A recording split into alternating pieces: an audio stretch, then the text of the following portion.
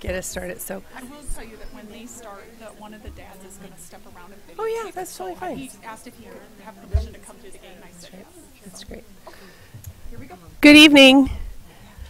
I'd like to call the regularly scheduled meeting of the Waterloo Community Schools Board of Education to order and ask that you all join me in a moment of silence.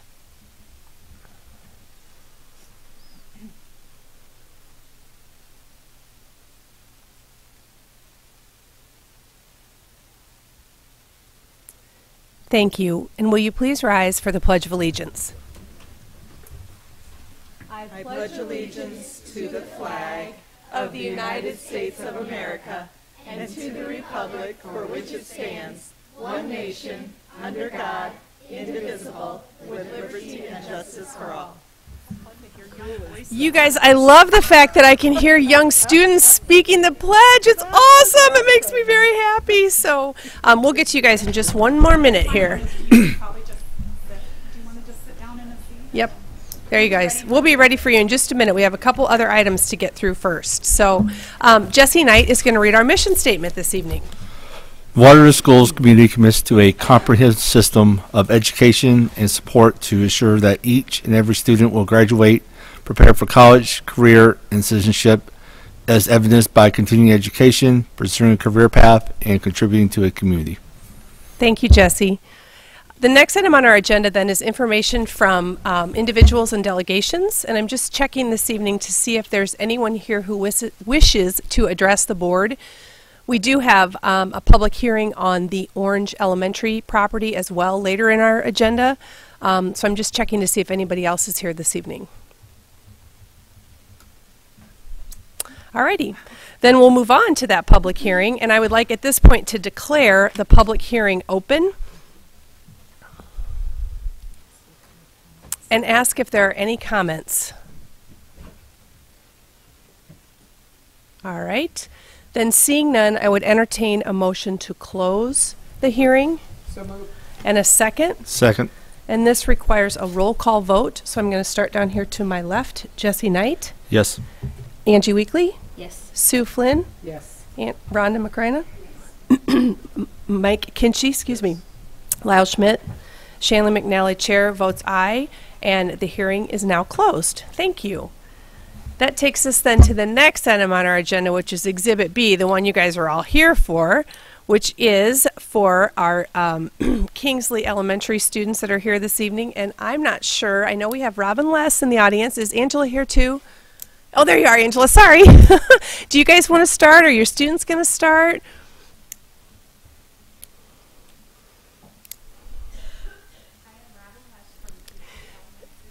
Robin, will you make sure that that button, there's a little push button? Hi. There, now, thank you. I'm Robin Less from Kingsley Elementary, and this is our girls-only team. We are excited that we have 3 teams at Kingsley, a girls-only team, a boys-only team, and a girls and boys team. 2 of our teams are going to the Ames competition this weekend, and the 3rd team should be there too. They're just going to tell you, present for you their presentation. Their project was to get more books for the school. The whole theme of the Lego Leagues this year was animal allies. Oh. And so they're trying to get more nonfiction animal books in Kingsley Elementary. Awesome. All right, guys, take it away. This is our team of 4th and 5th grade girls. We worked as busy as bees for this day. We knew immediately we couldn't do any type of project without seeking first to understand what our peers knew about animals. On the class Chromebooks, we surveyed the 141 4th and 5th grade students at Kingsley. We also asked several questions concerning their sources of information. The results showed that our students are a bunch of bookworms who want to have more animal books. Our goal is to get more nonfiction animal books for the school and classroom libraries.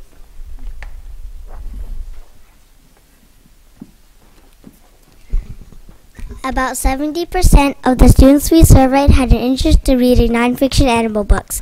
We counted all the animal books in the 4th and 5th grade classrooms and our school library. Holy cow.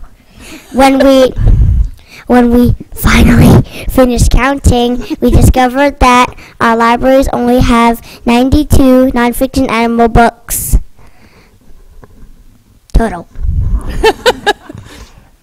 Our school does not have the qualifications to meet our students' needs.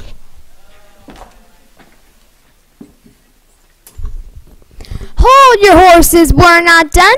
We also had a question in the survey about which animals interested the students. About 35% of the kids are interested in reading more about panthers. Other animals they're interested in are monkeys, penguins, and polar bears. We were dog tired when we were done with our work.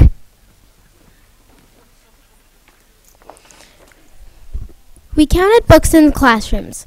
We talked to individual teachers about the survey results. 51% of the students feel that Kingsley's school library does not have enough animal books. 74% feel that their classroom libraries don't either. Not only do the kids want more, so do the teachers. When we counted what we had available, we found that Kingsley only has 880 animal books. We realize this is nothing to monkey around with, and we have a lot of work to do.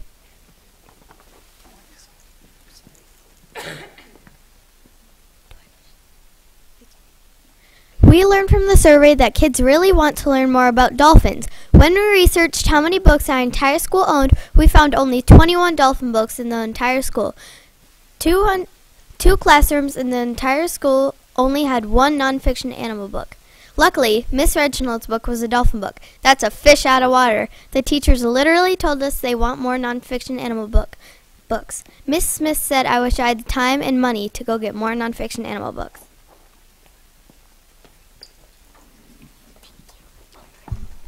So we decided to take the bull by the horns.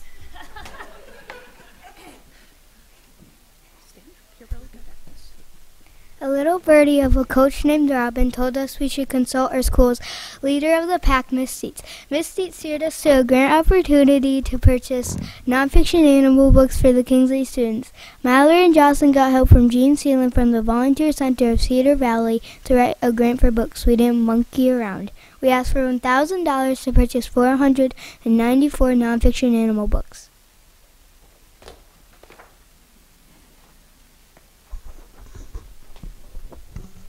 Kingsley Elementary is our circle of control. We knew if we received the McElroy grant, our project would have affected more than 375 students in our school.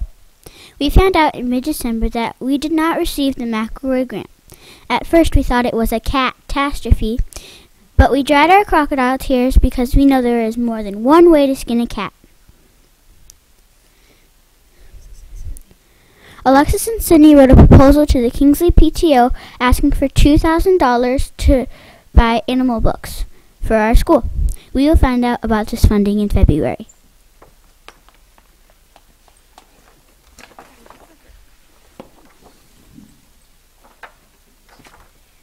We will keep trying until the cows come home.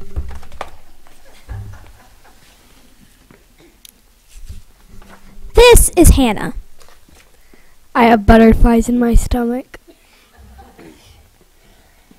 She wants you to know that Kingsley Elementary is in the doghouse because students want to learn about animals. But the school needs more books. She also wants you to know that we were as busy as beavers researching 127 different nonfiction animal books sold at Barnes & Noble. Our hope is to continue finding additional ways to find funds for these books.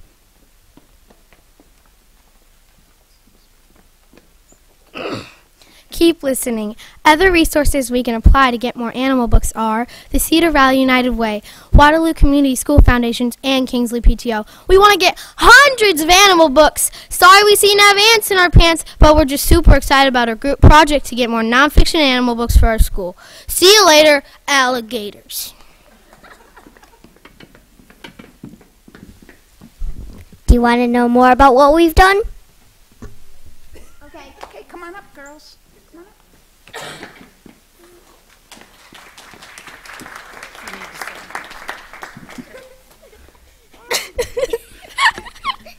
I like to call these girls personality plus, and we deal with it on a daily basis. Oh, so now it's our time to ask questions, right? Yes. Before I get to the questions, can I also just acknowledge there's a couple other people here. I want to just acknowledge your other coach, Stacy Mills. Can you wave? And I think you've got a couple mentors that work with you in the back. Am I correct? Are they both here? Is Craig here? No. Anybody, those guys here? Okay.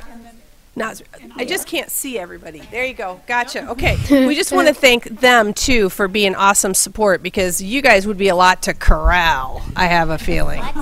So, it's right up my alley, let me tell you. Cows. Okay, All right, I would questions. like each of you to tell us your name and your favorite animal and what grade you are in school and what do you want to be when you grow up. 4 questions. Like a hyena. My name is Noor Nazri. I am a 4th grader at Kingsley Elementary. My favorite animal is a penguin, and I want to be an author when I grow up. All right. Hi, my name is Isabel Rand. I am a 4th grader here at Kingsley. My favorite animal is a jellyfish, and I want to be a teacher when I grow up. Hello, my name is Alexis Steinmeier. I'm a 4th grader at Kingsley. My favorite animal is a dog, and I want to be an engineer when I grow up. My name is Tessa Peabry. I am in 4th grade. My favorite animal is a ring-tailed lemur, and I want to be a magician when I grow up. My name is Natalie Schmadke. I am a 4th grader here at Kingsley, and my favorite animal is a cat, and when I grow up, I'd like to be a professional swimmer. My name is Hannah Williams. My favorite animal is a hamster, and when I grow up, I want to be a vet. My name is Sydney Grant. I am a 4th grader at Kingsley. My favorite animal is a red panda, and I still don't know what I want to be when I grow up. That's an honest answer. Hi, my name is Jocelyn McGilligan. I am a 5th grader at Kingsley. My favorite animal is a cheetah, and I want to be a veterinarian when I grow up.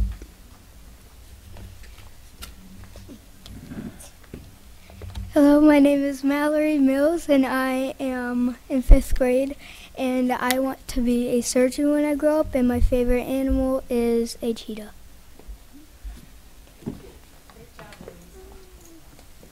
They have, when they found out they didn't get the grant, they needed to do some more work going forward toward Ames.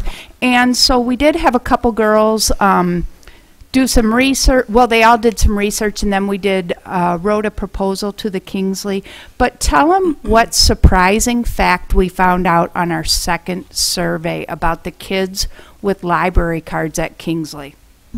We found out from our survey that most of the kids don't have library cards.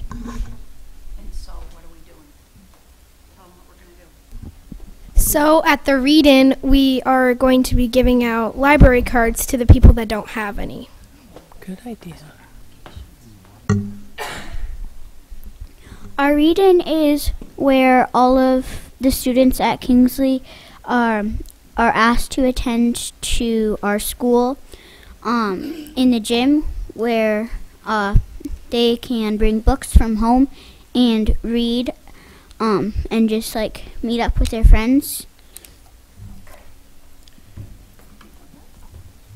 They're also allowed to be in their pajamas. Oh, pajamas. Nice.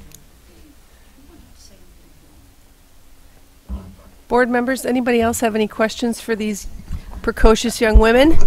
Well, I want to say, did you have, are you Are you guys done? I didn't mean to interrupt you. I can't see behind that monitor, so I can't, there you go. I'll let you continue if you'd like.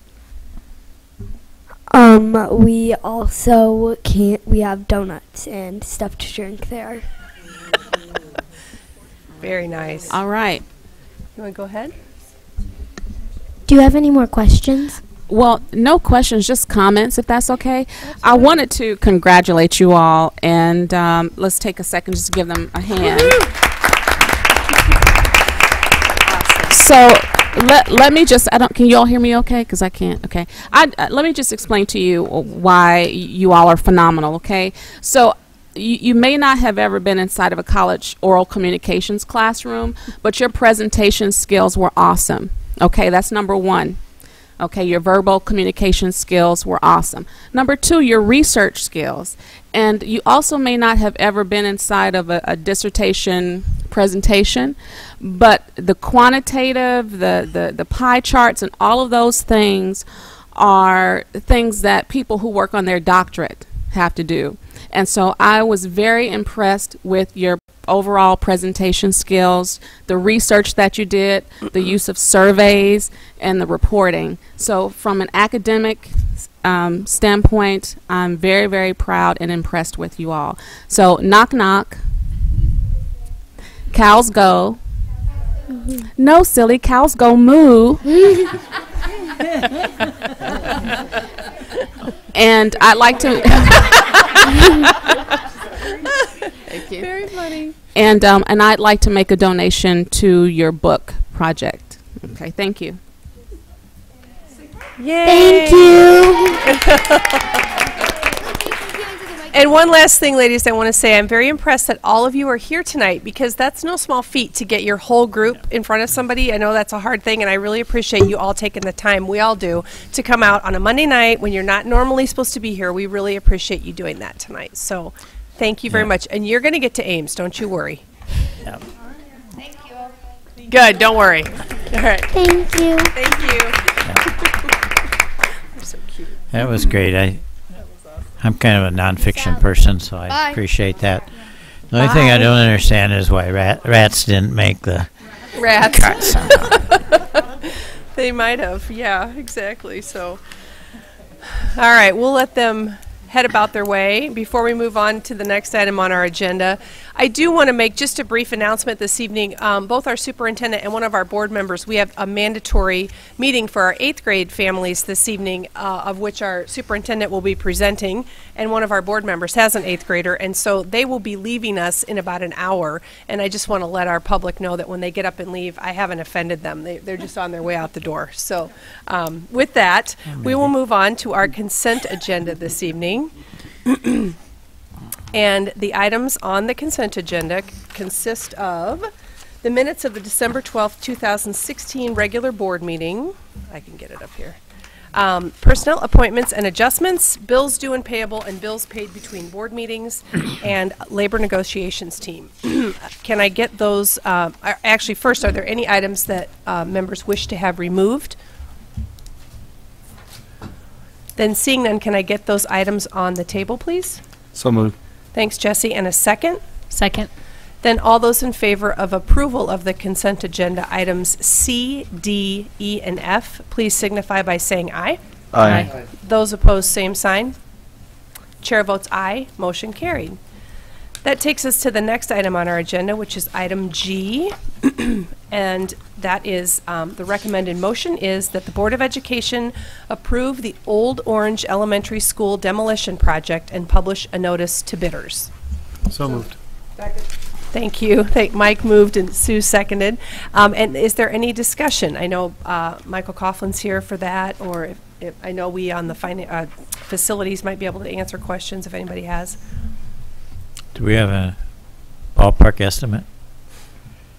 What the cost might be? No. This No. is just a notice to take bids, so. Okay. I think we have some ideas in our minds based on previous projects, but right. if Okay. we say... Fair enough. If we say, then we would don't. tip our hands, so I think we'll hold off on that. Yeah, exactly. Fair enough. And one thing I want to say, you know, I live out that direction, so you all know that I drive by that building a lot, and that we have removed the asbestos and everything, and we are very anxious to move forward a little bit, even ahead of schedule, and that's why we're looking at going ahead and going out for bid this early in January, because, you know, the building doesn't look the greatest, the windows are out, and we know that, and so we are working hard and diligently to take care of that and get that building down. Assuming that the board approves the project tonight. Exactly. Right. I was going to say, Yep, that yep. would depend on the vote. That hasn't Yes. happened yet, so, exactly. Just to note, it might be good to inform the public that one of the reasons we do this in the wintertime is that this is some work that can be done Yeah. during the winter, and actually we could get a better price because a lot of contractors are not working on other projects during the winter. So it's advantageous to do this time of year. And I just wanted to add, too, that, again, I think this is a true sign of the district's diligence to living up to their word. You know, that this is a building that we built a new building, and it has not been there, they've been in Orange, 3 years? 3 years. So we are getting that a lot sooner than some of our other buildings down, and I think it is following course that we build, and then we take down the old, and we have promised to do that to the neighborhoods, and I think we are living up to that promise. So I just wanted to thank the administration, the district, for allowing that to continue to happen. We should probably also note what's going to happen to this property. We don't know yet. It goes to the city. That's what I was getting at, is it will become city property. Yeah. It was part of our trade with the land swap for the bus garage. So not sure what their plans are. We can go to a city council meeting and maybe find out. Yeah, they meet right now, exactly. So at 5, right? All right, is there anything further then? Great. Then all those in favor of approving the recommendation, please signify by saying aye. Aye. Those opposed, same sign. Chair votes aye. Motion carried. Great. Then that takes us next to item H on our agenda, and that is the 2017-18 high school planning guide and course catalog. And the recommended motion here, I have to get to the bottom of my exhibit, is that the Board of Education approve the 2017-2018 high school planning guide course catalog. So moved. Thanks, Jesse. And a second? Second. Great. And discussion? I know that we have Crystal Buzza and Debbie Lee here. Thank you both for being here, and I'm sure we'll have some questions after you guys present to us. We always count on that, right? Yep. So here we are with a high school planning guide, and there were some very major changes in it this year. We hoped that the exhibit actually highlighted those major changes for you, but I want to run through just a couple of those with you, and then we'll entertain the questions. I also want to introduce a few people who are out in the audience as well. So one of the first things that I want to talk about is the huge collaborative effort that goes into the high school planning guide. This is not something that Crystal and I sit at our desks and scheme up and say, hey, let's do this or let's do that. We actually bring the teachers in who are the content specialists. They know their content. They know what is needed by the students in their classrooms. So we bring those department chairs in, and we ask them to take information back to their teachers and to have conversations about what are those changes that really need to happen.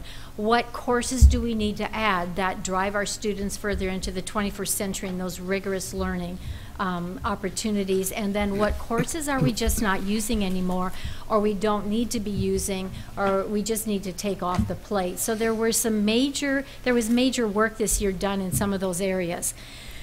So the collaborative part of it, I think, is very, very important, and I hope that you get a sense of that as we go through this. Of course, there are different kinds of things that we do, like we adjust course numbers, we adjust the sched numbers, we adjust narratives if the content just needs a little bit of tweaking or something. That is always done, and I don't always highlight those, or we would have 55 pages probably in the exhibit, and that's not necessary. There was a change in retaking a course, and that is on page 6. And I noted that in the exhibit, but I wanted to highlight that for you. We are adding on, using our Edgenuity online courses, another way for students to pass a course if they have shown an almost that they have passed.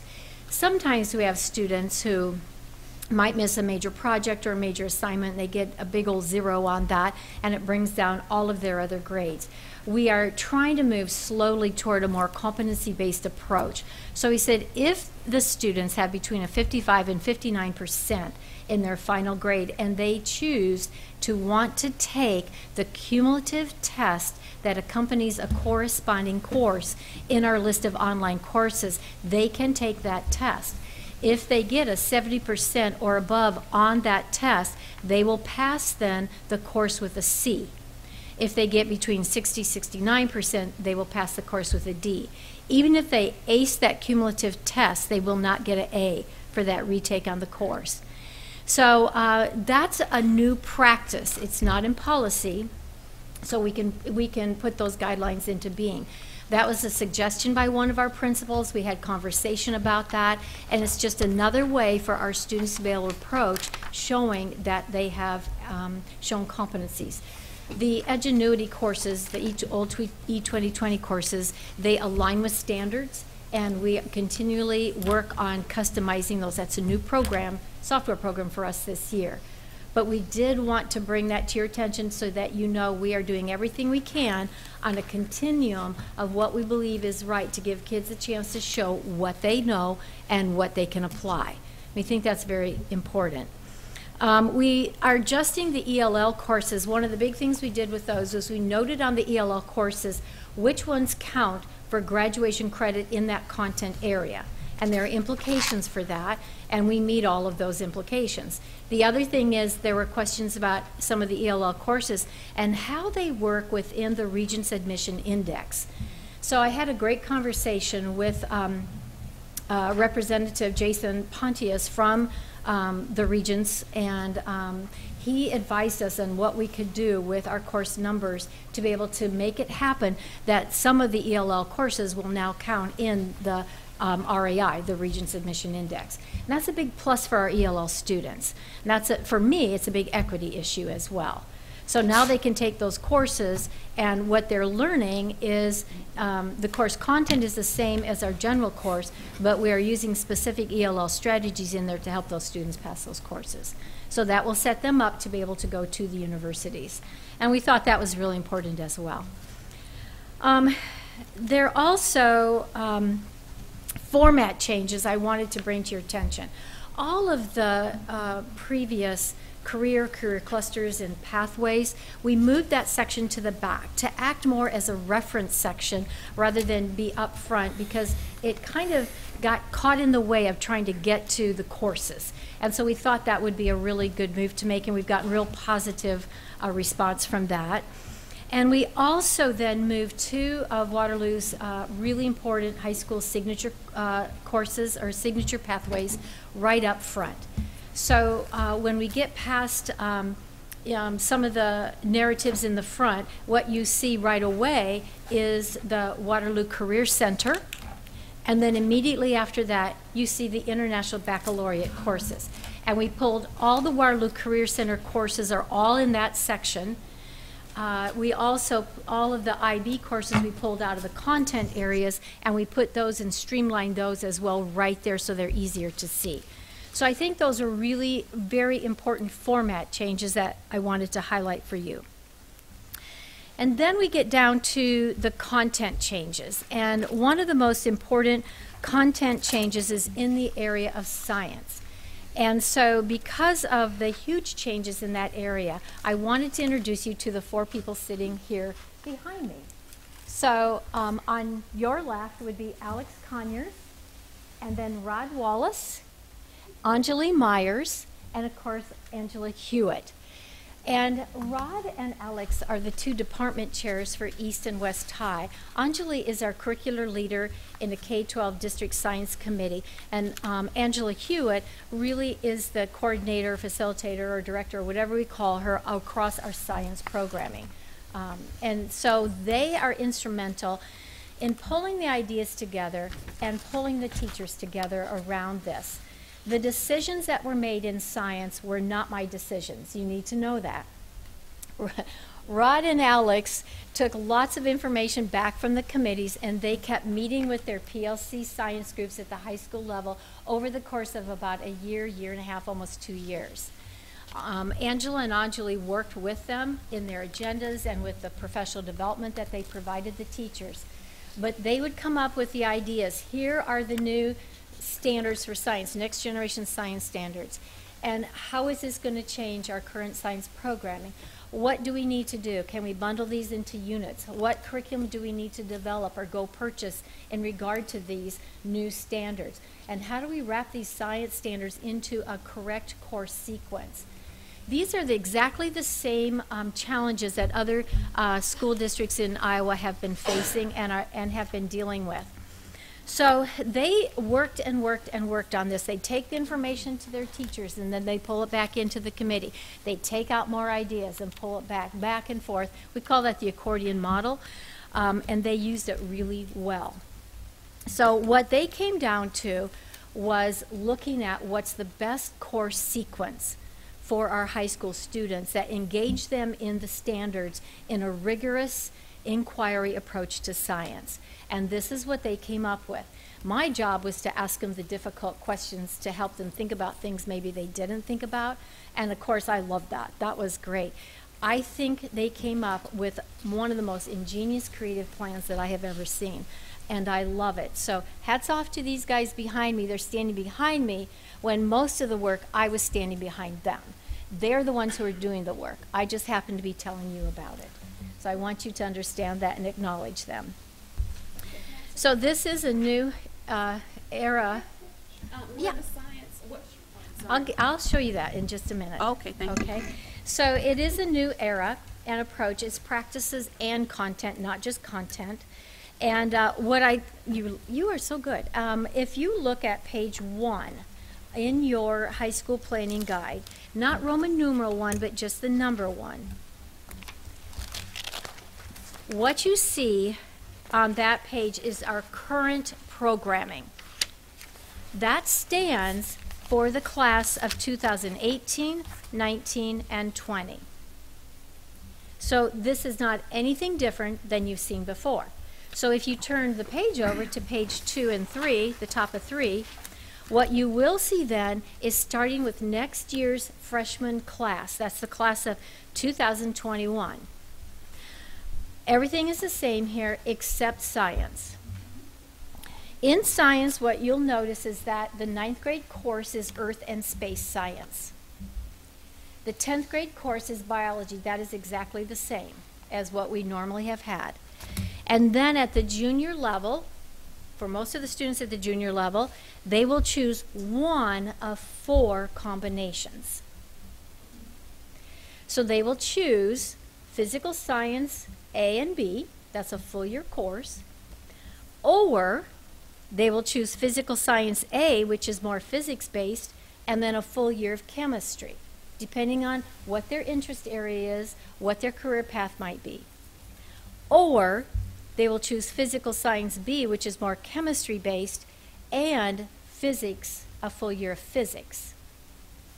Or if they're really deep into science, they will choose a full year of chemistry and a full year of physics.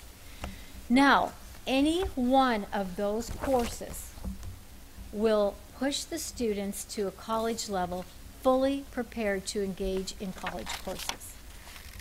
So it's very important for us to note this is dependent on what the student chooses and what their career path and their thinking is at that time. So next year, our new curriculum will be in the area of Earth and Space Science. Then we have 2 years to develop the curriculum in that for that junior year, the physical science, chemistry, and physics. The anatomy and physiology, where is that? That stays. That's an elective course. We still have all of our other science electives, although in the exhibit you will see we have deleted some courses because they are embedded into the earth science, like the astronomy, meteorology. Those are part of our earth science, did I say Earth and Space Science course. And then we're keeping geology and ecology for a couple more years for our current 9th, 10th, 11th graders because they may need those as electives. And we'll keep looking at when do we need to delete those, what do we need to add. Okay, so that is a huge change. Yes. Question on that. So, you know, reading through here, we're seeing that 8th graders currently taking those advanced science classes, they're not going to get credit for those next year? That is a good question, and that was the next point, and that was in the exhibit. So you need to understand what is happening at that middle school level in conjunction of how it links to the high school then. We know that with the new standards, they are specifically grade-based. 6th grade standards, 7th grade standards, 8th grade science standards. Our students have to engage in those specific standards. In the past, they were grade span, which gave us lots of wiggle room to be able to move them and adjust them and all of that. Well, it's a different story now. So our 8th grade students have to engage in the 8th grade standards. We are learning what those standards mean and the curriculum units that are being prepared for those. We are temporarily eliminating a science course at the middle school level that is a high school course. We have to do that. We can't have students taking their 8th grade course because of those standards and an earth science course at that 8th grade level. We're not prepared for that yet. What we are planning on is that 1 to 2 years, hopefully we'll start the conversation next spring. We'll look at how did the 7th grade curriculum, what are the units like, how did they go this year? How can we compact those to 1 semester? How did the 8th grade units and curriculum go? How can we compact that to a semester? So that the plan would be to build a 7th grade advanced science course that embraces both the 7th grade and the 8th grade standards on a faster pace. That sets the 8th graders up then to be able to take the earth science. Now, when they go into 9th grade next year, we do have an advanced earth and space science for them to get involved in. So they're taking that right now. Current 8th graders that are taking physical science now. Great. In addition, the physical science that they are taking this year will count as their physical science when they are juniors. Okay. These guys thought of everything, and do you want to add anything to that? Did I get that right? I do have a question as well. So, and maybe I'm just not in this loop, but the last student that I helped that was advanced in science did not even take that 9th grade level, and 8th grade and 9th grade just tested and started in biology and then went into a career in science. And that was years ago, because he's 29 now. But I'm just saying, is that still an option if their aptitude is so high that like that level of science would not be enough or will not get them into. I had a couple friends in college who I had to tutor in physics because they didn't offer it at their high school, or they didn't get a chance to take it because of their curriculum.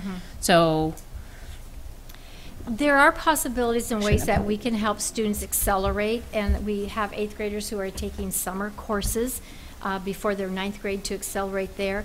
But I'm going to actually ask you to just stay with us on this, because we are learning new standards and we are preparing new curriculum. And so those answers on how best we can serve students are going to happen through the year next year when we are deeply embedded in all of this new curriculum and the new standards. We can individually accelerate students, but we need to have knowledge that they currently have met those specific standards that we expect them to. And so we have to be able to prepare that and to be able to say, well, here are the types of assessment or performances or whatever we need that we can say, yes, they've met this and we can push them on. Bear with us on that. This is a lot different than new math and new literacy standards. This is a whole new way of doing science. I have to say this out loud because I am unbelievably anxious at looking at this, but knowing that Mr. Wallace and that Angela both participated in this is bringing me a little bit of ease, because I know how well that they have prepared the kids that I have worked with to go into careers in math and science. So that is really helping me, but I don't know if you can tell, I'm anxious a little bit. Well, here, let me help you understand that. Tomorrow morning when we wake up, this is all doesn't have to be ready. Right. Okay, so they are working on the Earth and Space Science curriculum, which will be ready for next year. And then the next 2 years, they will continue to work on upgrading our biology, which is at the 10th grade, same thing, just upping it to what the expectation is in the new standards. But they also, with all of the changes at that junior level, we have 2 years to do that. And these folks are talented enough, they will knock that out, hands down, without a problem. So did I understand that correctly, though? You're saying that the current 8th graders that are taking classes will get credit their junior year? Yes. Okay. In Does science. do we need a communication out those families so they know That's what's being communicated. It's in the board exhibit. It's being communicated through the teachers. And as the counselors, I have met 6 meetings last week and 1 more this week. I have met with all of the high school administrators, all of the middle school and high school counselors, and I'm meeting with the middle school administrators on Wednesday, and we are explaining all of this to them. The key people in that conversation are the administrators and especially the counselors, because they're the ones who help the students understand that. The counselors, Dr. Lindemann will be working with the parents in those meetings. At the same time, we will be sending those high school counselors go out to the middle schools, and they work with the middle schools, the 8th graders in getting scheduling ready for next year. And we also have the career coordinators who go out and follow the counselors and have conversations about the career academies and careers and career clusters and all of that with the middle school students as well. So there is a huge campaign going on that supports this in regard to communication. Great question, and I think we've got that covered, but you listen, and if we don't, we will make sure that we do. If I could add too, we have a great leverage point with the district science committee because it has representation from every building, every grade level, and they've been part of the formation of getting the next generation science standards to the forefront. So this isn't an isolated committee working in a small closed room. This has been an ongoing dialogue over 2 years of how that we can best make sure that our students not only have a strong STEM foundation for career readiness, but also have the high expectations that the universities have regarding science readiness. So let me just commend the science committee, not only of the communication process, but also of the difficult work of getting this up to the forefront and ready to go. And Dr. McNulty, that's a great point. My next question was, is there a community college liaison on this science committee? Not on the committee, but we are in constant communication with them in other areas, and I would like to see that happen in the future. We kind of had to start down here on the foundational level at the beginning, so that's a really good idea. I like that idea. So we can take that, see how we can integrate with them. And it appears all this change is generated by the official adoption in August 2015 of the Iowa Core Science Standards. Did I unwittingly approve this? No, that was who did the approval adoption? from the state level. The state board approved those as the Iowa Science Standards, and we follow the Iowa Science Standards. Well, okay. My question is, are the standards even defined enough, or have we studied them enough to understand whether they're warranted, whether we even want to follow that standard? Well, Mr. Schmidt, at this point in time, I could say yes, those were all ferreted out. They were addressed. Public comment was open for public comment. That was a long approval process on the state's end. Once they are approved, we are then by law committed to enacting those. But we also agreed 100% that these are the best standards that we've ever had. This is the right pathway for science. Even though they're not all defined. I believe they are defined. I thought some of the courses were still being developed. The standards are defined. We get to then decide the courses around Put our those Waterloo standards. stamp on them. So Waterloo school representatives, studied those standards and decided they're right on the mark? Yes, we believe that they are.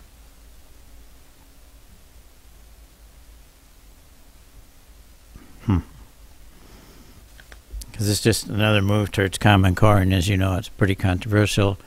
Some of the objections are warranted, some are not, many are not. But I don't think this is just something that you just blanket adopt what some other group said. We just still have local control of some kind, I assume. We don't necessarily need to adopt these standards, do we? Yes. Actually, yes, right. That is, yep, the Department of Ed, when they adopted them, they became the Iowa curriculum. And so how those standards are taught, the instructional strategies, the assessments that are used to measure, that is local. Yes. But the standards are a state, so regardless of whatever district you go to in the state of Iowa, those are the standards that we're going to be teaching. In Yes. the board exhibit a year ago, and the only reason I know this is because I had it out last week looking at it, the board exhibit last year gave a kind of a heads up. When we did the high school planning, there was a paragraph in there about the NGSS, the Next Generation Science Standards, and that we wouldn't be changing science for the current year, but that we would be bringing a lot of change for the following year, which is next school year, 2017-18. So this has been on our radar for quite a while, and our teachers have spent time in professional development. They have spent time looking and dissecting and unpacking the standards and looking at them and what they mean. And so the standards are the goal line. That's where we're headed. It's our local control to figure out how to get our students to meet that expectation. So who determines whether our local curriculum meets the Common Core? We determine that. Okay. And that's the work that the teachers under Anjali and Angela have been working on so diligently for the last nearly 2 years.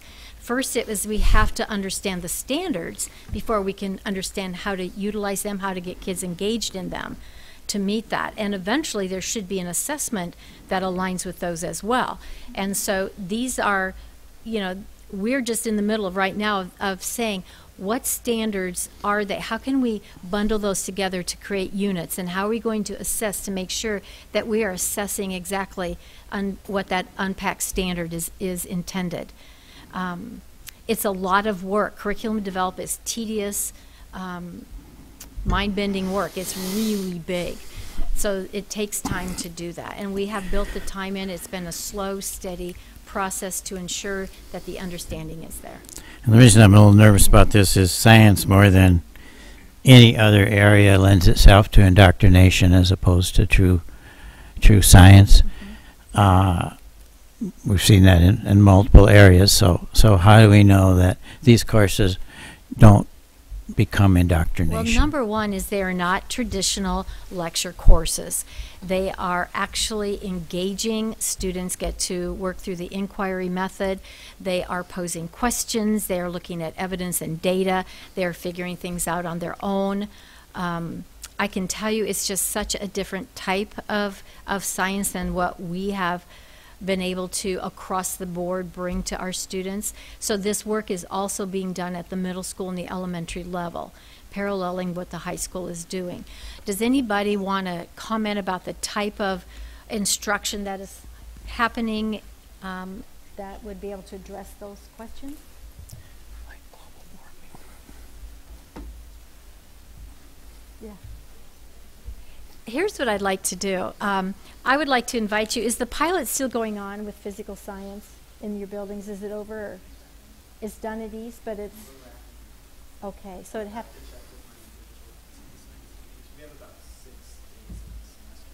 Okay. Okay.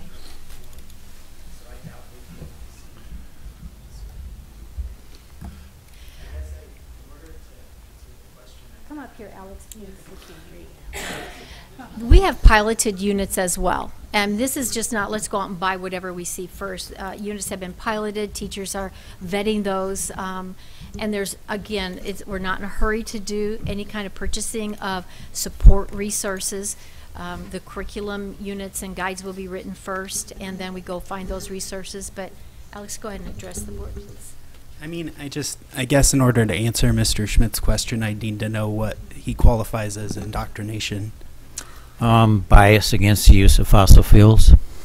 Okay, that is part of it. One of the standards does involve human impacts to Earth. That does not necessarily have to be taken in a fossil fuel negative sort of climate. So the standard is not written from the perspective that fossil fuels are negative. It is written from the perspective that humans have an impact on their environment, though. Which is another conjecture. Okay. What about global warming? I think is another question. That that does fall under the human impacts. I wouldn't say that I have exclusively focused on carbon dioxide and how that impacts the environment, but also nitrogen, the change of use of land, for instance, for like urban areas, how that also impacts the environment, the building of roads, the removal of prairie for agriculture. I mean, they both have positive and negative impacts, and I definitely work to highlight both aspects in my classroom. And that's what I was going to say, is that we teach our students critical thinking, so we provide both sides of the coin. I would imagine that they would, highlight both. Yeah, views. I would like to believe that I'm not indoctrinating my students. And that's the drive. And around the standards are not open-ended, but they allow for the inquiry approach so that students can ask the questions. So you may have some students who might believe this or might believe that, and as we dig into that and we see what are the hypotheses, what is the data, what conclusions can we draw from that, that's really that whole scientific inquiry that, again, it's not just content. Our traditional science was based only in content.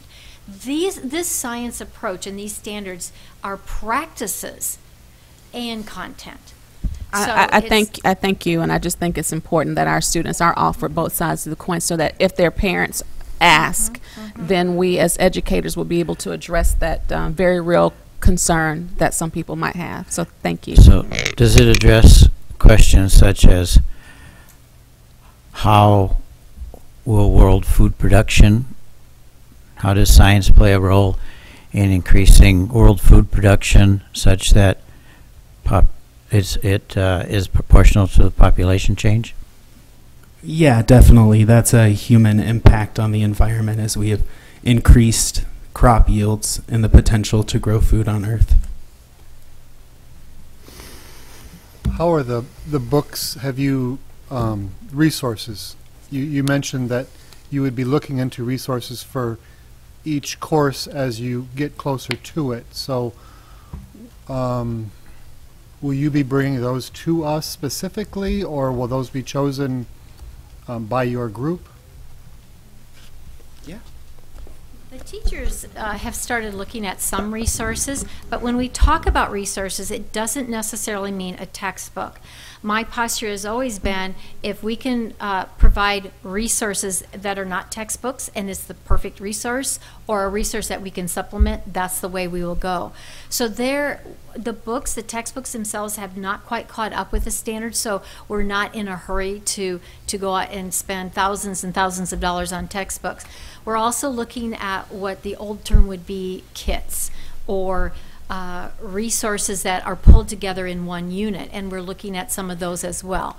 So rather than a textbook, we would look at this resource kit, which guides the teachers into engaging the students in specific activities that drive the kids into those standards and those opportunities for learning. We would be bringing those kinds of resources to you. We've bought some just to pilot and to look at, but a large adoption always comes through the board for approval. And if it's your desire, we can actually set up and show you those before those are purchased. And we always do sift those or vet those through criteria. It's not just, I like the pictures in this book, so let's buy this. It's, do they meet this criteria? And we rank those kinds of resources. Angela has that. She has been using that, or will be using that with the teachers. The teachers make that final decision. It's not up to me. And we can send you, I just asked Angela, we have copies of the Next Generation Science Standards, and we can, in the next week, get those all sent out to you if you would like to have a set of those. They are online. If you want to look at them online, just Google NGSS or Next Generation Science Standards, but we have those printed out in books as well, and we can give those to you next week, by next week. One last question. Is the Iowa Core Science Standards a derivative of a national standards? The Next Generation Science Standards are the next thing to national standards, but I don't think there's one set of national standards. Angela? NGSS were developed by 26 states in the nation. They were state-driven. They are not federal standards. Right. Iowa was one of the lead states in developing the next generation science standards. Iowa core science standards are based on NGSS. So Iowa adopted the performance expectations of the NGSS. They didn't adopt the entire NGSS. And Angela, that was a clarification I wondered about, the stamp. I talked about the Waterloo stamp, about how we then develop, the standards are here, and then how we develop the curriculum and how we get to the standard. But as I understand it, that's also the way it is for the, I'm going to say that wrong, NCSS, the NGSS, that Iowa also had a percentage of their own, so that Iowas don't necessarily match everybody, the other 26, that they had part of that was their own to create. Am I correct in that? Iowa took what was already in place with NGSS. NGSS is just a broader document that provides additional information that Iowa chose not to adopt. Okay. More information on cross-cutting concepts, the science and engineering practices. Iowa just adopted the performance expectation, which is what students should be able to demonstrate at the conclusion of learning. Okay. Thank you. What other questions might you want to ask her about science before she gets out of my class? I don't think anything more on science necessarily, unless Lila, do you have any more on science? No. Okay. Thank you. And thank you to Thanks, the Angela. science teachers and Yes, to the very leaders of much. the science groups. They're very important people in this process. So the next piece I wanted to highlight, and this is the last one just to let you know, is the Waterloo Career Center. And so Crystal's going to talk a little bit about that. And I'm going to tell you, being able to be deep into curriculum in this district, it has been so invigorating and fun for me to watch the progress that has been made with science and also with the career and technical education. That's really awesome, both of it, both pieces. So if you turn to page 34 in the plan of study guide, you'll see the first page for the Waterloo Career Center, and we do have it broken down into 5 pathways. So it includes the 3 new pathways that we'll have for next fall. And as you'll note, any of the courses with... Do you need 34? 17, sorry. 16 and 34 is 17. not quite. Yep. I think 34 is where maybe it started in the old guide. I don't know. It's English now. Right. 16 and 17. Yeah. So with this particular, the next page, you'll kind of see we tried to break it in. Here's advanced manufacturing, here's digital graphics. With this draft, you'll notice we have some call-out boxes.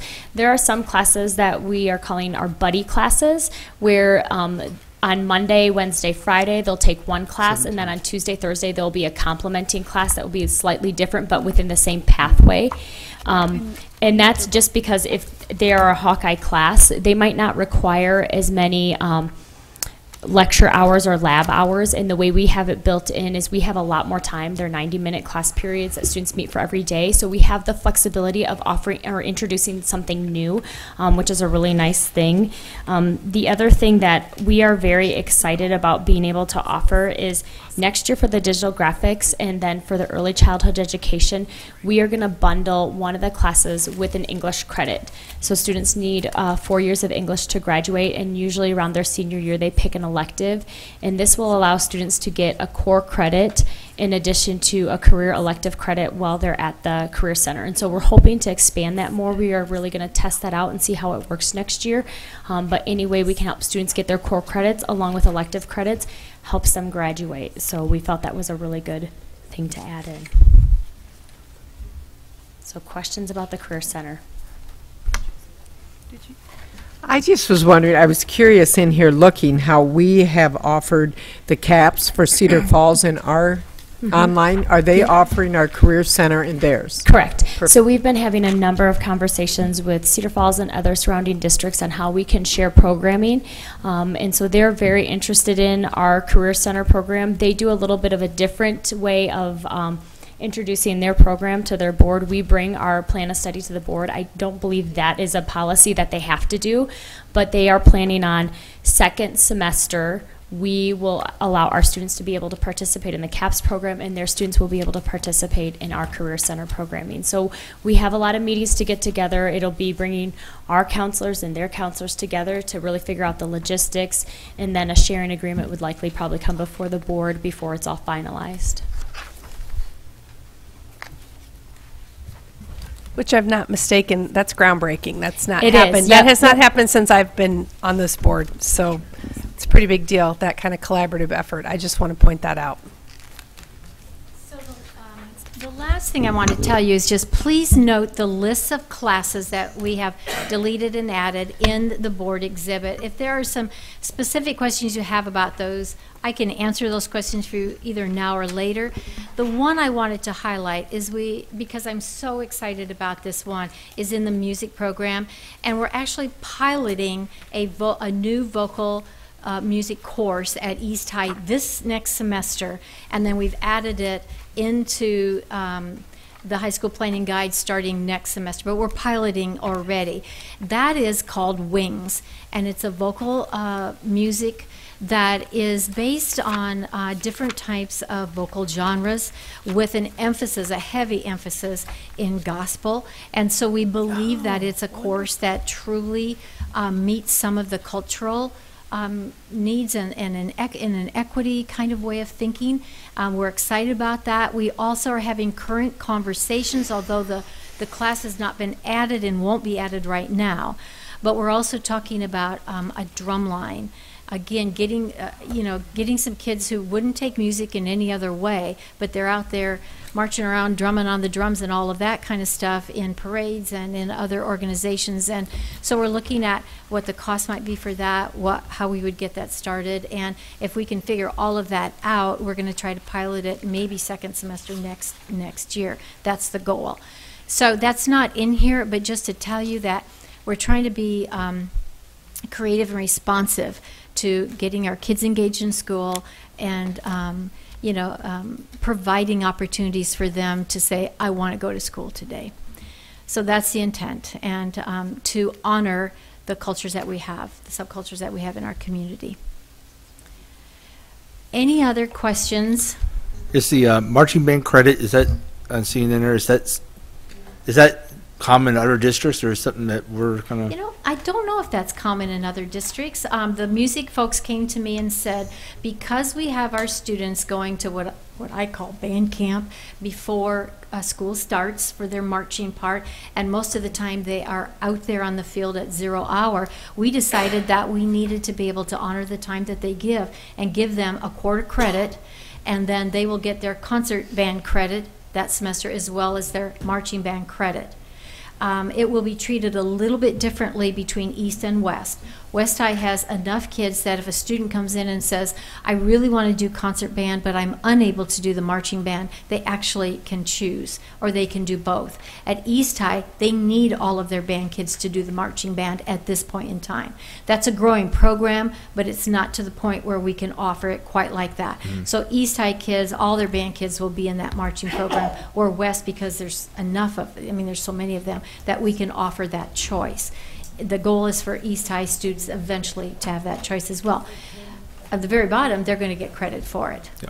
So I think it's good, so I appreciate your... Thank you. I agree. That's a good change. Yep. Has anything in the IB department changed since everything started with that?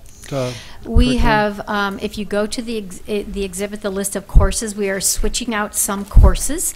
We have deleted the IB Physics, and that was not a gargantuan, exciting, popular course. So students weren't taking that, and we do offer it AP Physics if they're real interested in that. But what we did was then we actually added a sports exercise and health science IB course that will become much more popular and has the possibility of connecting in some way to our health science pathway as well. If you look up that course, it's a very interesting course. I would like to take that course if I were still in school. We looked at where are we getting the bang for our buck out of IB. So we switched out and pared back and then added to get what we absolutely needed. So there have been some changes that way. So within IB, you have... Do you want to come up here, Cherise? Well, I'm just asking, within IB, there are options of different directions you can go Yes. and still be within that curriculum? Yes, there are. Okay. And based on popularity is how you choose which ones you're going, or and also, I suppose, with the teachers that are available. Yeah, that's part of it too. It's not just on popularity, but they have to have a certain number of courses in each one of each one of the IB areas, and then we have to be able to supply the teachers for that too. And next year we will not have an IB physics teacher trained to do this. Thank And you. we had very teeny tiny small numbers this year as well. So we believe that the science will be met through other programming.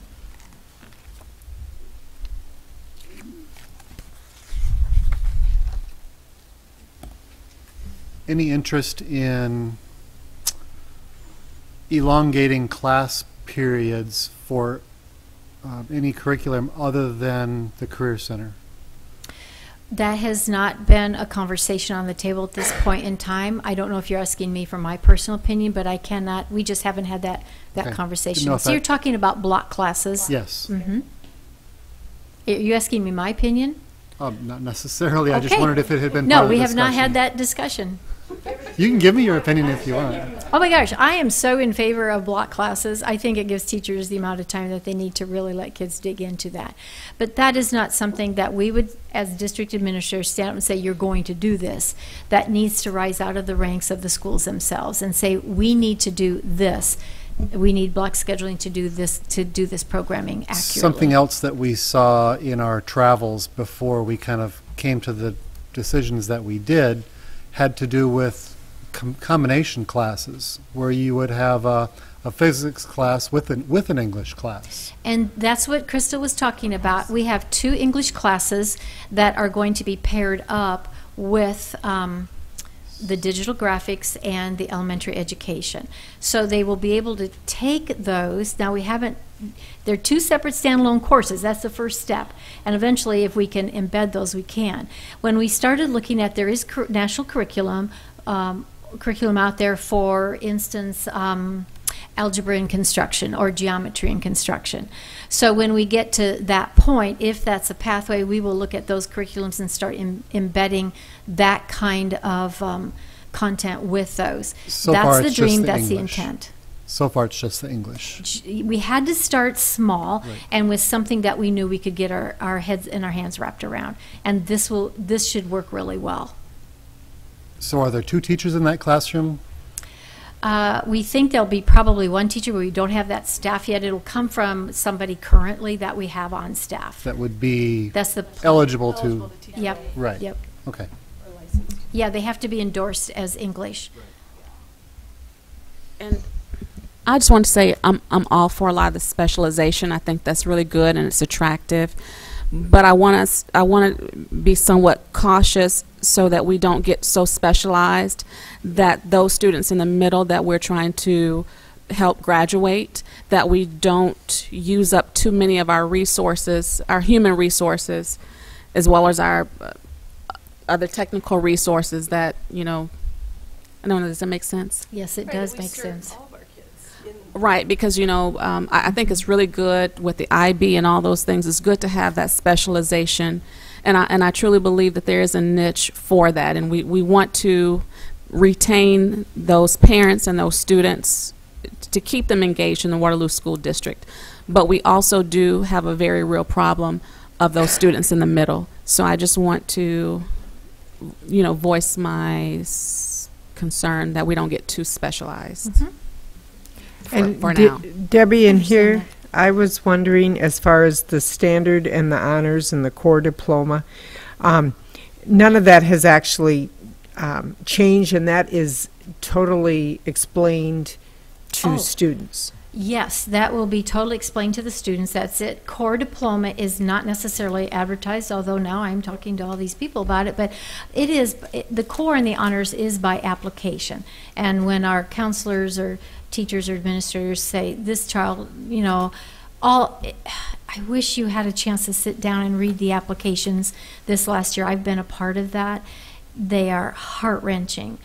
Students who are living on their own, students who are helping a mother who has cancer, a student who the parents kicked the student out of the home. There is such difficult situations that a small percentage of our students live in. If there's any way that we can give them a special consideration through the core diploma, they still have to meet what's required by law, but we can pair some of that, which we've done and done a really good job with that. Des Moines is actually looking at our policy in that.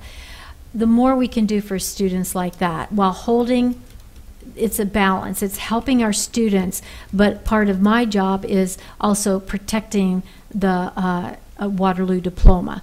So it's a very careful balance, and we've talked about a minimum number using the core. We are pushing the honors, making sure people know about the honors as much as possible.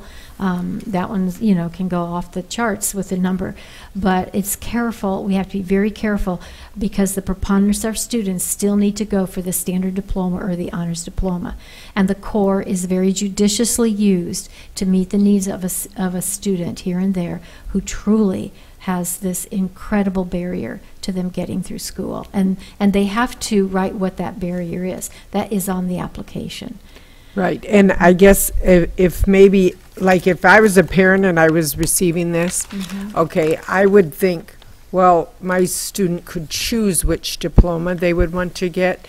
So I just don't want to confuse people that they can look at this and say, well, heck, I'm going to go with the one that's 35 hours. They would find out very quickly it's not a choice. It's a recommendation, and the student then has to make application.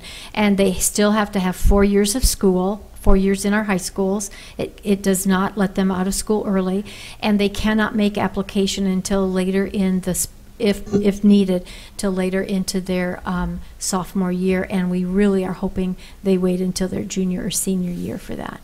So there are what I want to say, there are parameters there that we believe that really narrow that down to the use, but we knew we needed something like that.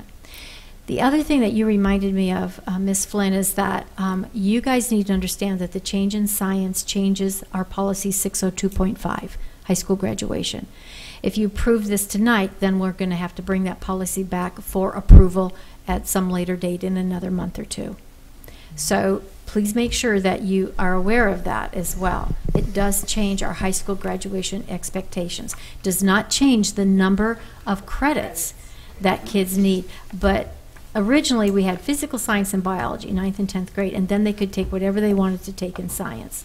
We are now requiring them, you know, it's earth and space science, biology, and then a physical science, one of those choices.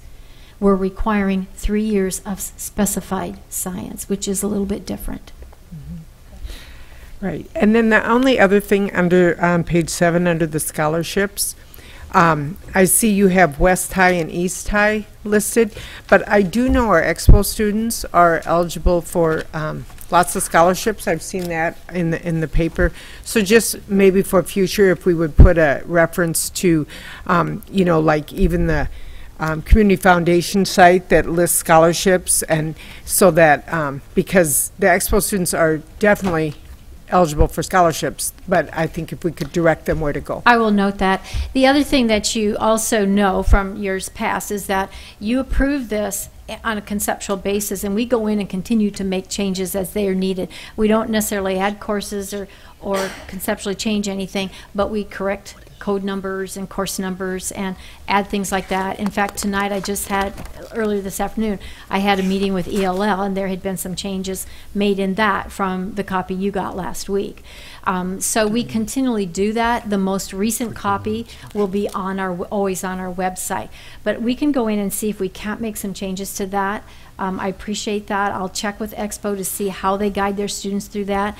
This was what West and East gave me, and so I should have probably said, you know, this has been sitting in here for years, so I probably should have said, hey, where's Expo's? But I will go back and do that and see if we can't add something. Okay? Why is it not, why don't we do that consistent between the two schools on how we locate that information? It's just how they choose to do that. How they give it to us. You know, East High says go to this website, and West High says they're listed under here. It's how the department and how the school chooses to do that. We don't micromanage to that level. Right. So, Dr. Lee, can I ask you one quick question that's Sure. somewhat of an aside if we're done here? What are we doing for those students who are judicially challenged, in addition to at-risk, those that we expel for a whole school year who are not getting any credits from anywhere? Are we working with juvenile court services who can help with that? I believe so, and that actually would be in Cora Turner's wheelhouse to answer. But please know that we make use of our online courses quite a bit in our virtual school, and we can provide credit earning opportunities for students through that virtual school. I was told that if a student was expelled that we don't offer them any credit. Is that correct? I think we do, not from us directly, but they Right. can go, they can use online resources and continue to take classes. If they have an IEP, they are offered services based on their IEP. But beyond that, if they're expelled, they're expelled. Yep. And then But they you have can to do virtual do school. so many credits, their last so many credits here to get a diploma from. Yep. From Waterloo schools. But the online courses are at their expense, I think. They are. I just would like. Some are more expensive. Would you than like some others. clarification on that from Ms. Turner? We can provide that to you. Yes, please, because Okay. I'm concerned about when students are expelled, because that affects our numbers in the long run. Oh, sure. Yeah.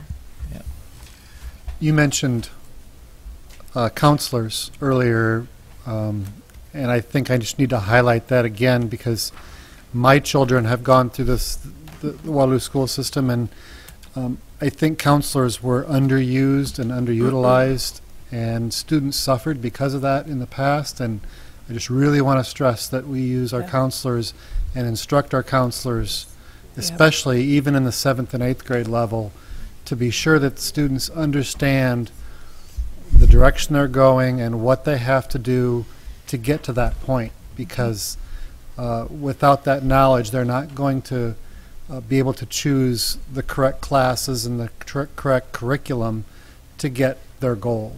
That is true. Well, and just to piggyback on that, that's exactly why we're, for the first time ever, having these 8th grade mandatory meetings for parents and their students to talk about the process of scheduling and registering for high school and what that looks like and what the options are. And that's where Dr. Lindemann headed, and I think, Jesse, you're going to be out of here shortly. And that is why, Mike, I just want to concur that counseling component and that knowing what is expected and how you get there and what questions to ask and where to go to get your answers answered, your questions answered, is super important. And so I'm really excited we're doing those. And maybe there's a technology ad that we need to pursue with vigor, and that would be to relieve some of the counselors from scheduling duties, make so they scheduling can more automated so that they have more time to counsel instead of with schedule. students. We're working on that. We're working on that. We're looking at ways that we can use our student information system, Infinite Campus, to do that. Mm-hmm. Great. All right, anything further then on the high school planning guide? Clearly, we are not without questions. Ms. Lee, thank you for answering all of those. We appreciate it. Well, anytime that you have additional questions or if you walk out and think of them, please know that we are available to you, and anytime that you need more information, we are open to answering that or showing you or helping you understand or whatever. And Great. your suggestions are all welcomed as well. So email me if you see something that needs to be added. I've told everybody that works with us on this, I don't care if it's January, March, middle of summer, early fall, if you see something in the high school planning guide that just doesn't ring true or it doesn't look right, or if it's misspelled or we've got the wrong number or something, let us know. We immediately get it corrected. It takes a lot of eyes on a document this big. Thank you so much. Thanks, Dr. Lee. Thank you, Crystal, and thank you to the teachers and the 4 of you that are back here tonight for spending your time and being put on the spot. We sure appreciate it. So, then all those in favor of recommending the high school planning guide, please signify by saying aye. Aye. Those opposed, same sign.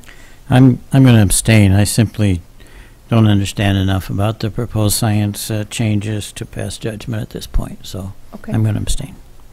1 abstention. Chair votes aye. Motion carried. Thank you. That will take us then to the next item on our agenda, which is Exhibit I.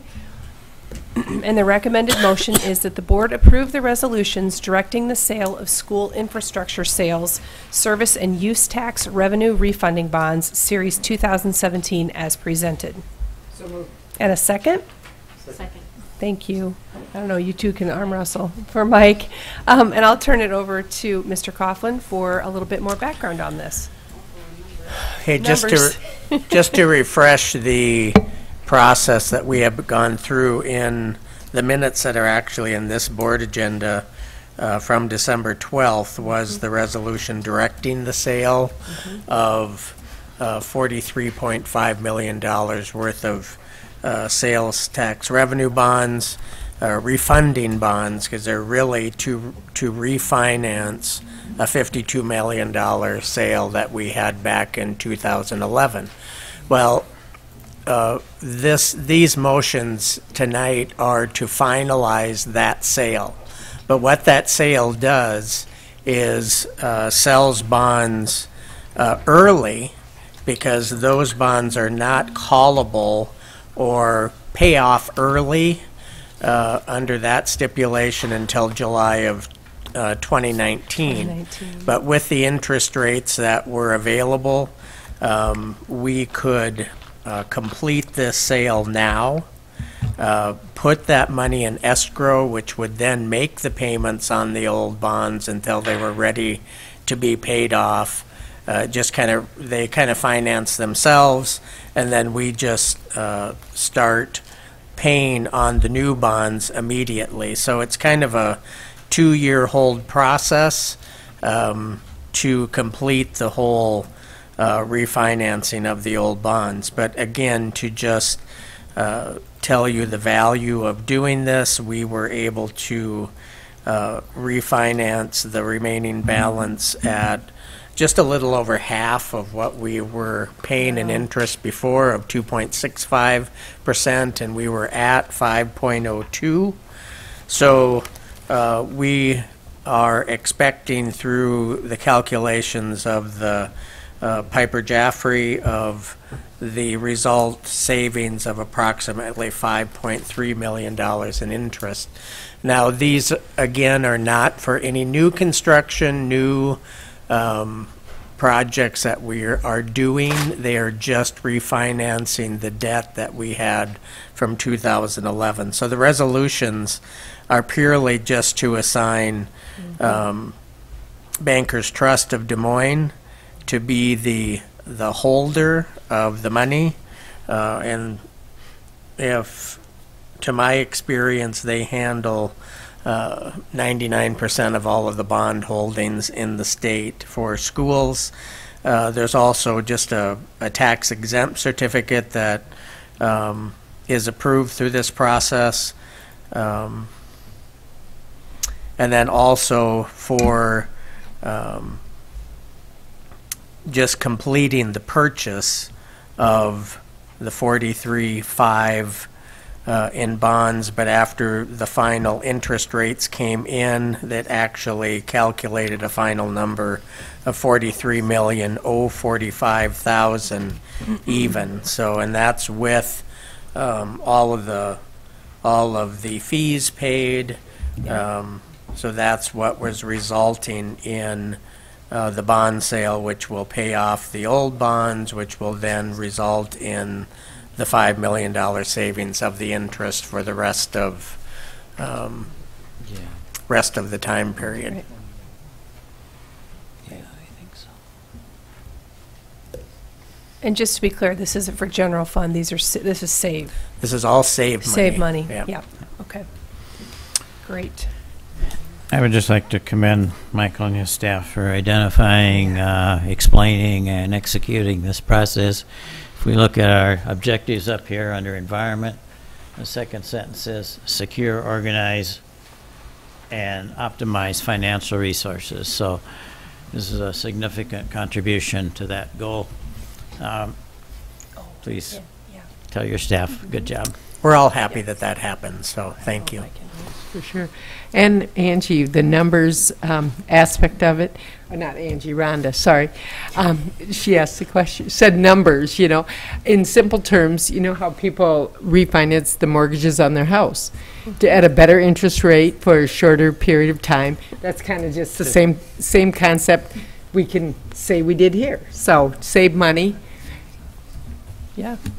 Save money. Save money. Exactly. New logo.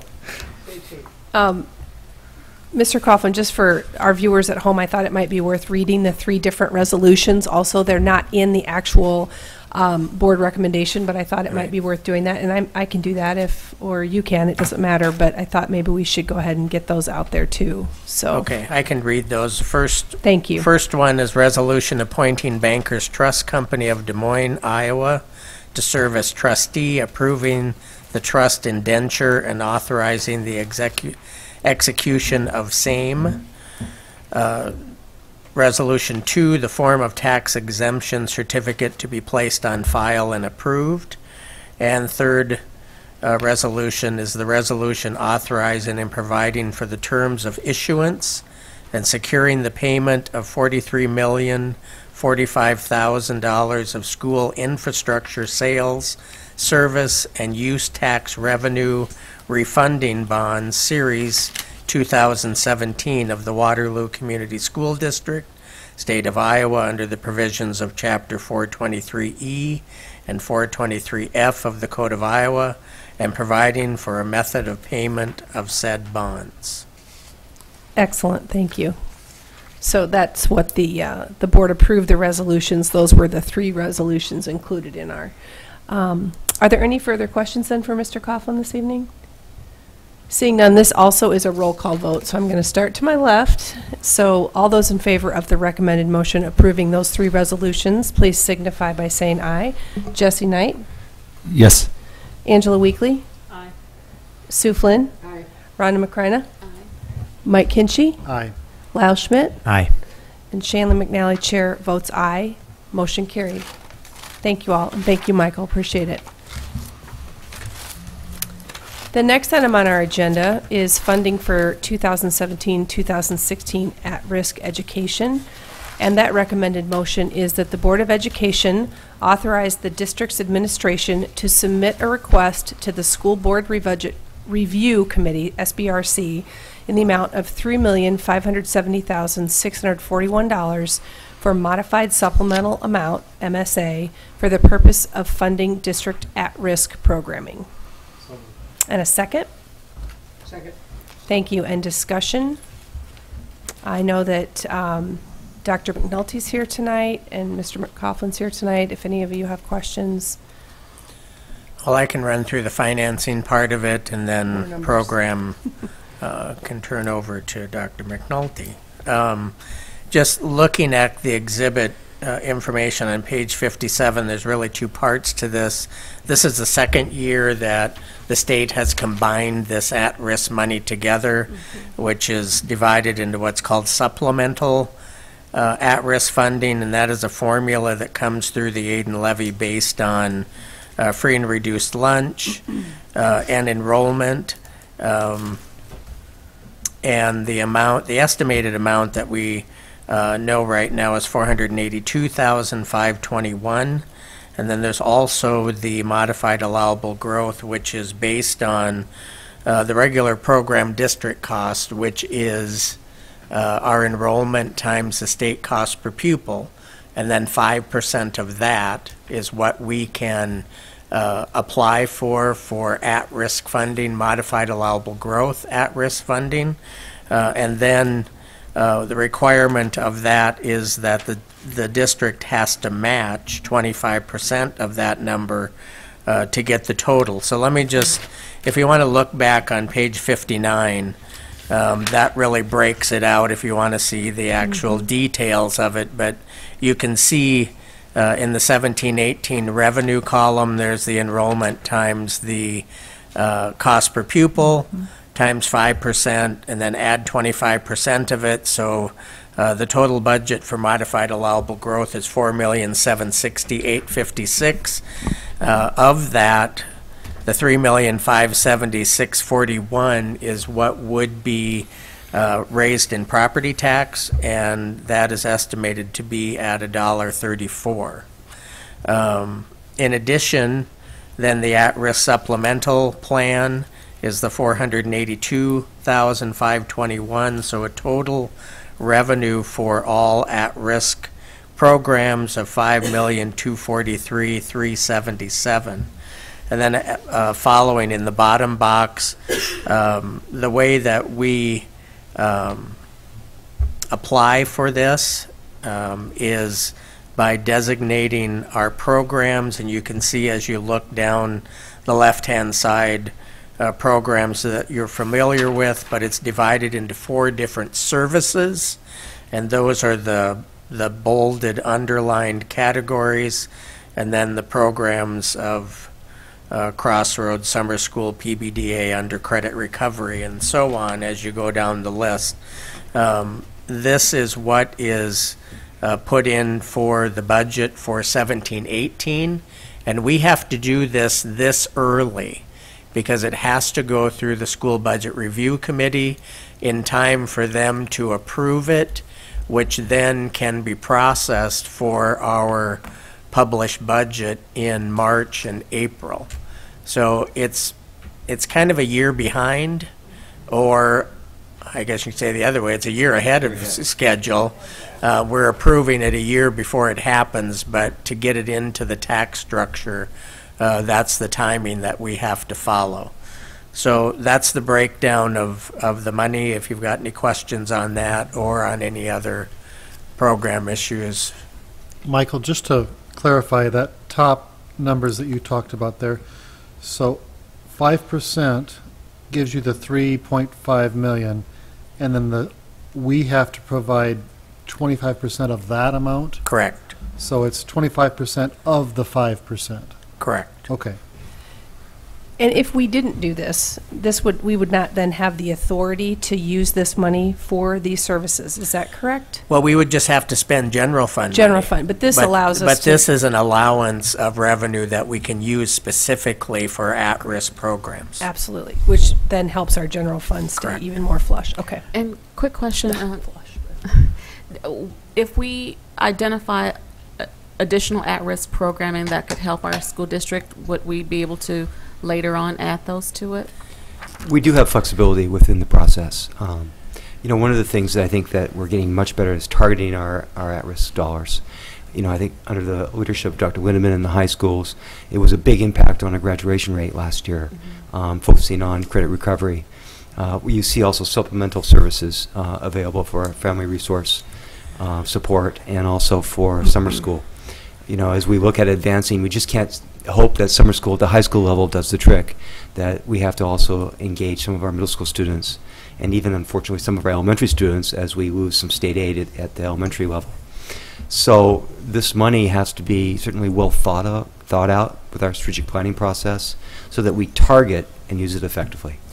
And I asked because I remember, I think when my son was at Carver, there was a program called Tomorrow's Leaders that worked with African American males ages 11 to 18.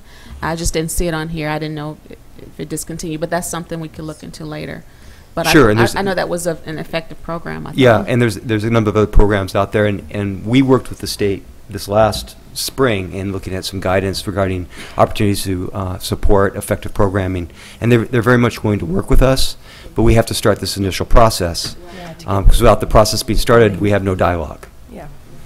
So the other part of that answer is yes, we can be very flexible with the programming that we offer, but this is the maximum amount of money that we can apply for.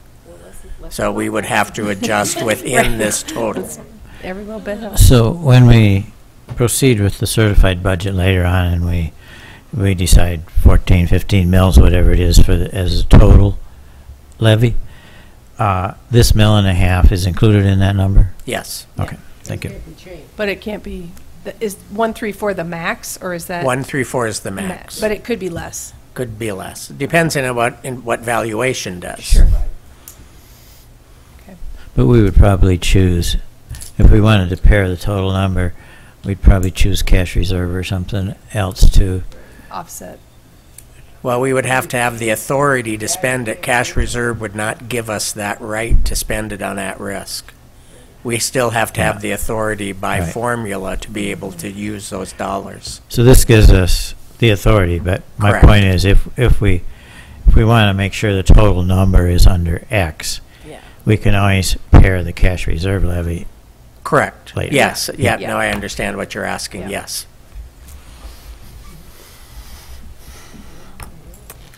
All right. A few more numbers for everybody. Are there any other questions for there, Mr. McNulty? Okay. Great. Well, there might be other questions, but on pertaining directly to item J. So, great. Then all those in favor of the recommended motion, please signify by saying aye. Aye. Those opposed, same sign. Chair votes aye. Motion carried. That takes us to the next item on our agenda, which is Exhibit K. And this is a second reading. We had the first reading back in December of these. And the recommended motion is the board approve the following policies: board member conflicts of interest, school board member ethics, gifts to the Board of Education members, and meeting notices and minutes. So moved. Thank you. And a second? Second. Thank you. If I recall, if I can go back to December, I think, and still pull this out, that Tara Thomas spoke that evening about this was really cleaning up language and kind of making sure that we were in alignment with IASB and other things. There wasn't a lot of content change, but like the word board had been capitalized and we took it down to lower cases. You guys can see all those, but for our viewers at home. So it is those 1, 2, 3, 4, 5 different policies. And I don't know if anybody has any further questions on those. Okay. Well, then, seeing none, all those in favor of approving the policy changes, please signify by saying aye. Aye. Those opposed, same sign. Chair votes aye. Motion carried. Obviously, we're not going to do our superintendent's report, or she's not going to phone it in at this point. So she said we'll get a double dose in 2 weeks when we're all back together. And so with that, I'm going to go the other way from roll call. I'm going to go to my right, and I'm going to start with Lyle Schmidt tonight on board comments. Okay, thanks, Lyle. Wait, I thought you were jotting down notes while we were talking. So, great. All right, Mike Kinchy. I don't have anything tonight. Thank you. Okay, Rhonda. Happy New Year. Thank you, Sue Flynn. I did have one comment as far as if any of our viewers would like to make donations. Sure, mic on. Nope, there we go. If any of our viewers would like to make donations to the Kingsley group, can we get that information? How, who should they call? Pam? Or call the superintendent's office, and we will take any donations of animal books. We will take donations of cash, money. We would just love for those little kids no to animals. succeed. Yeah, no animals, just No, books. just no. We Clarify don't want the any part. No any animals. ferrets or polar bears or anything like that. But No ring-tailed lemurs. No, but seriously, if you would like to, it's an awesome group to donate to. And I just, as Rhonda said, I'm gonna send some money and just to see them succeed and the look on their eyes. So contact Pam and the superintendent's office, and that's 433. I'm off. Sorry. Go ahead. 433-1874. Okay, got it. 433-1874, and let's get those kids to Ames. Thank you. Awesome. All right. Anything further, Sue? That's it. All right, Angie. I just want to remind all the viewers and students and parents that MLK Day is coming up, and he fought so much for us to have education and for us to volunteer and contribute to our community. So as we have the day off, think of it as a day on. What can you do for the community that you live in, and not as a day off, and making sure that you can further your education and help out your fellow man. Thank you. And woman. Do you want to talk about Hidden Figures? I kind of thought I shouldn't, but I guess I can. Also, the STEM group that came in December and talked about what they are preparing to do, they are wanting to bring at least 200 students, and they would welcome any more students to Hidden Figures on MLK Day as their gift to service from 9 to 1.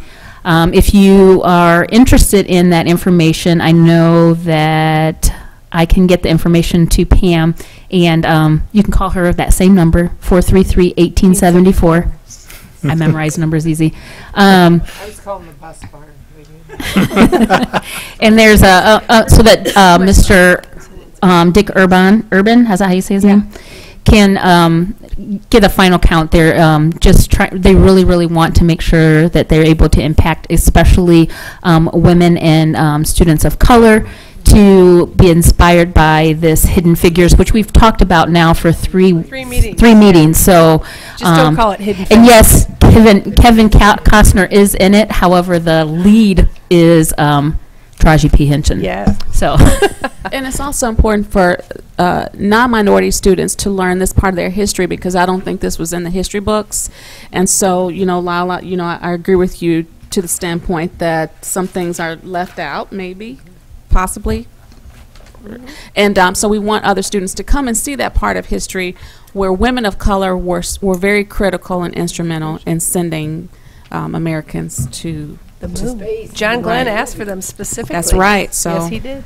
And Rhonda and I will be there to help chaperone some of the students. Oh no, I'm not chaperoning nobody's kid. She is. It's on her calendar. Oh, you guys make me I laugh. think Tori's going, so It's really have good. her. It's really good. So, all right, Jesse. I got none after We've this. obviously lost control. Okay, but I think we need to reiterate the 8th grade meetings, the times and places. I was just Okay. about to do that. Yep. The times and places are posted on our Waterloo Community Schools. There are 6 of them, I believe. So the first one is tonight, or 4 of them? I thought there's 5. There's one 4. down here. there's 5. There's 5. 5, not 6. Sorry. I know there's one down here. One each middle school and one makeup. Yep. Yep. So we will get those up on our website, or I don't have them off the top of my head. They're in an email somewhere. They've been on social media too. So. Mhm. We've posted them a lot. They're on the, they are on our Facebook page, I know, because I've seen them. And there was an ad in yesterday's Courier about them, or a placement about them. So, yep, and they're on each individual school. So make sure for that. I also just want to remind all of our parents of high school students that finals are next week. They do matter. So please make sure your kids get rested and get there for those couple of days. They test over a 2-day period, so just make sure they get there. And also that our next meeting is not until January 23rd. And with that, I would entertain a motion to adjourn. So moved. Second. Great. All those in favor, please signify by saying aye. Aye. Yay. Chair votes aye. We're adjourned. Good night. Thank you. I'm trying to think. We'll get it to you now. Hey, Lyle. One more second. Lyle. For Jane pulled this out. One of you my daughter